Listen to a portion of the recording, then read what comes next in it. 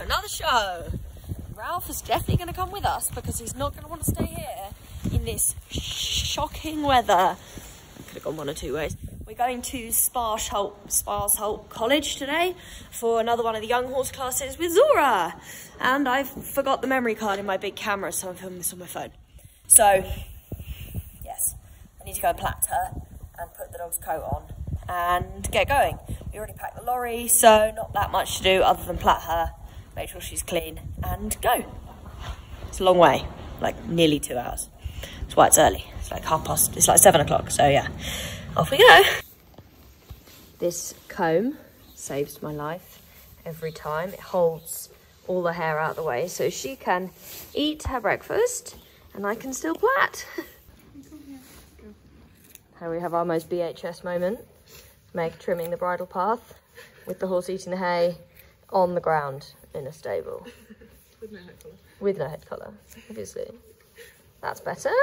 Good girl. So we're halfway. No, not quite. A third. Bentley very kindly just brought Zora an apple. Thanks, guys. I'm going to get them some more. You want to get her another one? It's becoming a thing, the apple bringing. Right, we are nearly there. Megan has just done the smallest, neatest plait I've ever seen in a forelock ever. I don't know why she's not doing the whole mane. Look at that. Oh, well, the ending wasn't quite so magnificent as the beginning, but that is a very neat plait. I'll show you in the daylight. It's too dark in here because Zora's light is dead. There we are, all plaited. She did not like Megan's really superb forelock plait. She said it was too tight, so we had to take it out. So we'll do that again when we get there. Good girl. This is proper rain is. Wow. We're having to take Ralph with us. I need to get a towel for him. Oh gosh. I'm quite glad that we're going to a show, to be fair, because it might not be raining when we get there. Here we go. Oh, little dog in the rain. We made it on time. So, warm up is indoors, rest is outdoors. But Zora doesn't really mind the weather, as far as I'm aware. So, I think it's going to be okay. Hello, little dog. Hello. Are you on a string? Smears on her, so no need to worry about the forelock. Meg has done a fair amount of checking up already while I went to the toilet. And now I need to somehow make this look like I'm going to do a test. At least warm-up's inside. And lots of banners to practice with. Is it? No, the warm-up. Oh, okay. Yeah, test is outdoors. Zora, are your ears bigger than the head ears?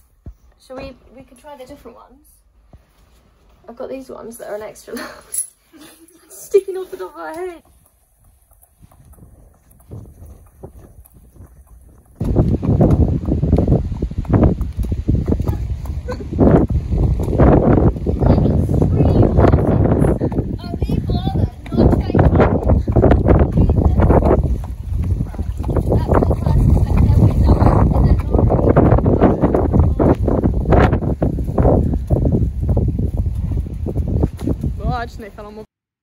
I think in that last video I was just generally moaning about how windy and rainy it was and how I couldn't really see.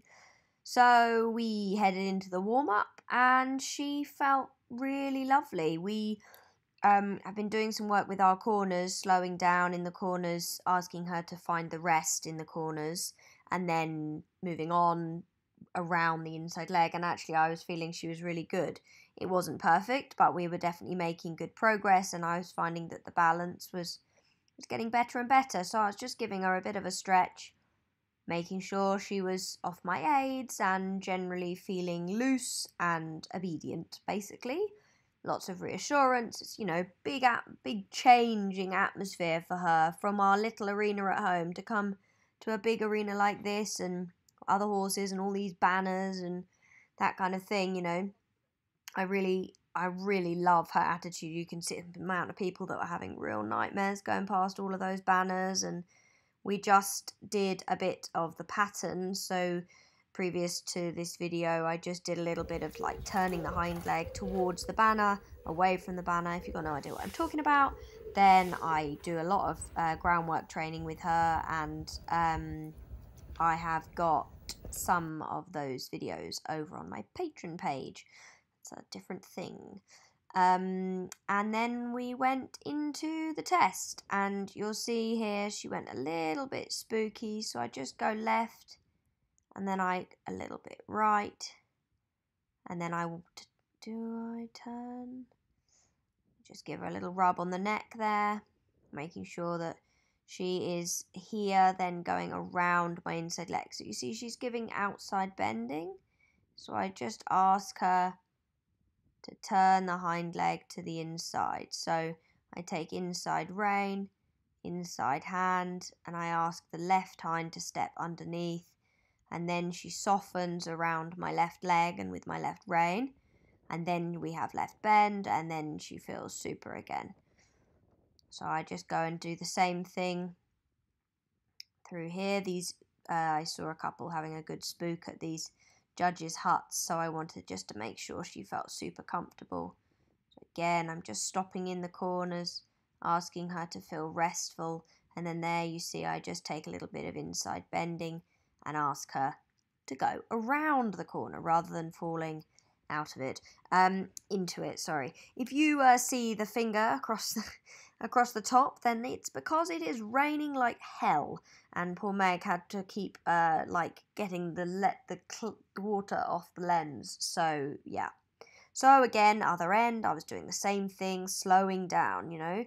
Kicking her towards pressure is only going to make that pressure seem more frightening for her. Softening and asking her to slow down in a place where she would maybe feel unbalanced or unconfident is not very positive.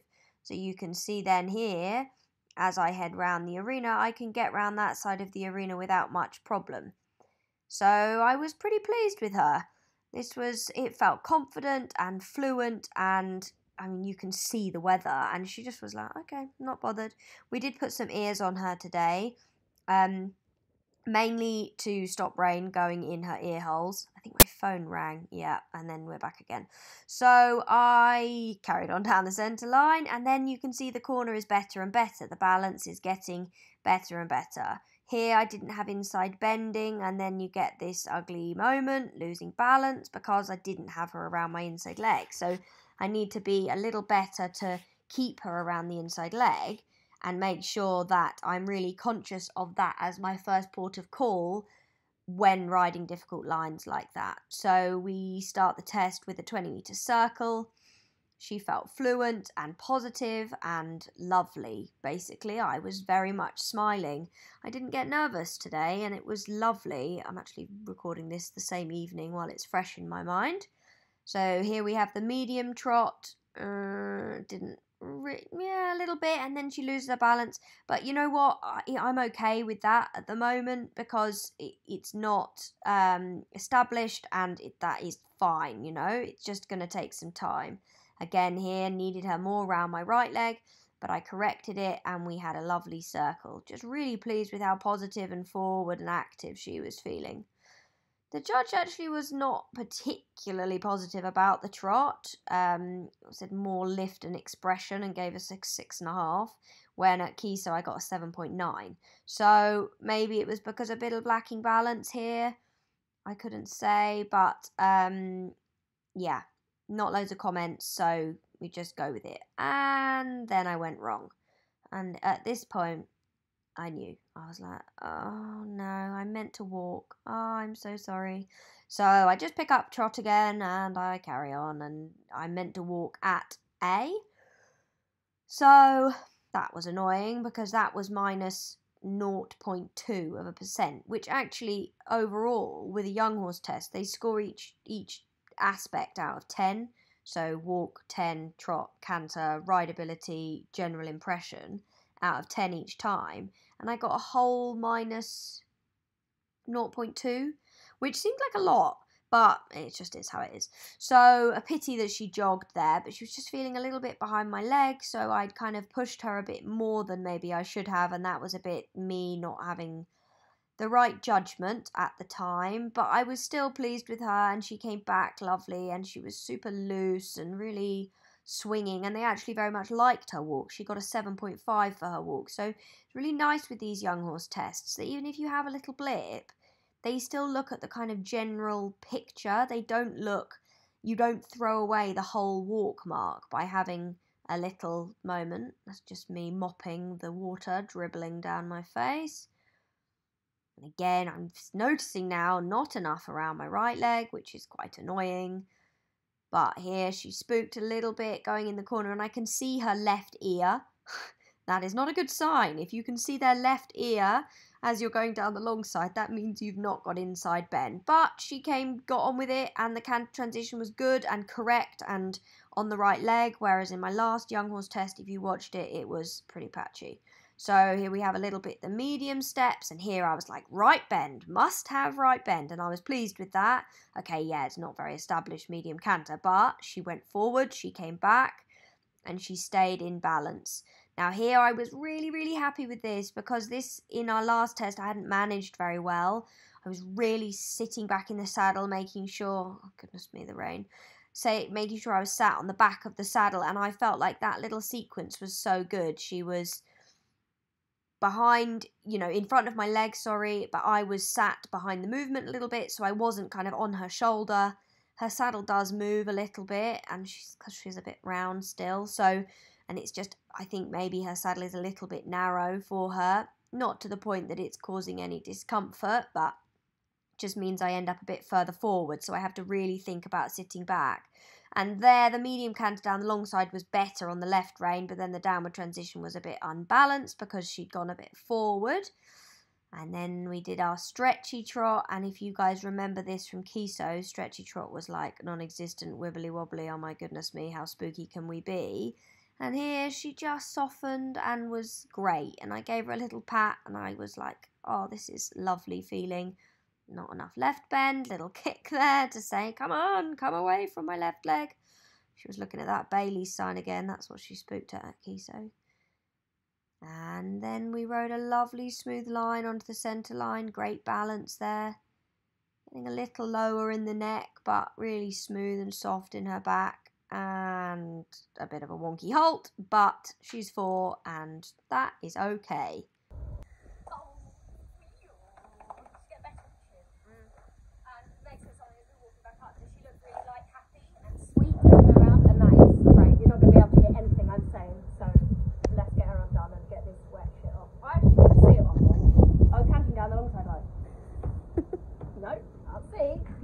Need some racing goggles for dressage, literally. Zora, looking super smart in our show rug. Love it. Both sides. We had a new rug made. I'm just admiring it. Congratulatory kisses. I don't know my score yet. I was just talking about my mindset a moment ago, and I'm going to fill you all in because I didn't get nervous today at all. If anything, just excited. And I want to talk more about how I'm doing that and how amazing it is.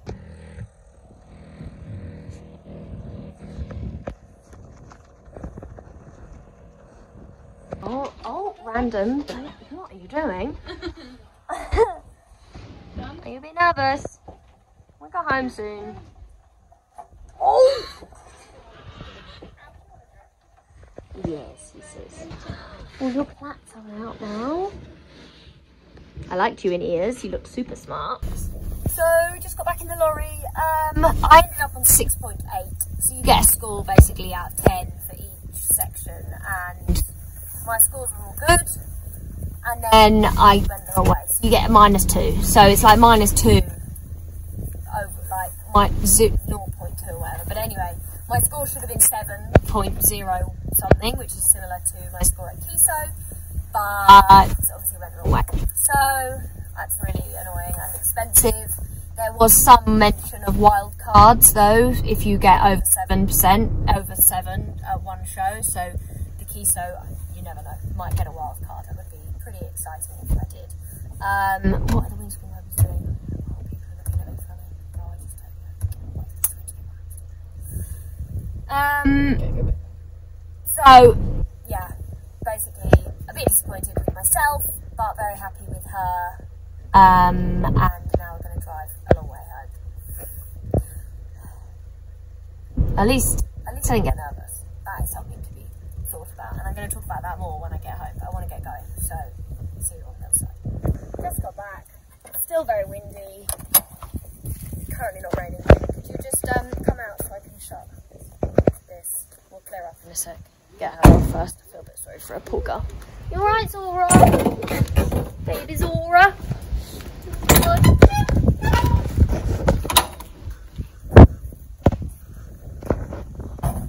Hey, good girl. First stop in the field is most definitely water. They love the drinkers. Hi, Obes. Can I have your head collar before it gets totally dunked? Did you get stuck? Oh, I missed it. Oh, have a great time. Oh.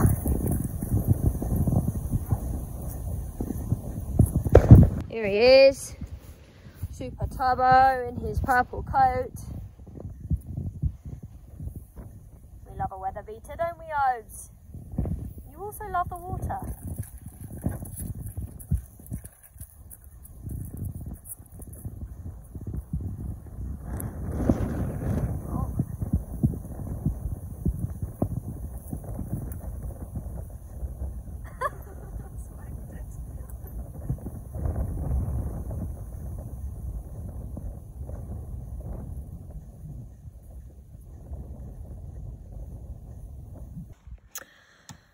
So we just got back and she's gone out in the field, as you saw. And I've kind of gone full cycle with going the wrong way and that being frustrating. You get quite heavily penalised in these young horse classes. So normally in a normal test, you lose like half a percent.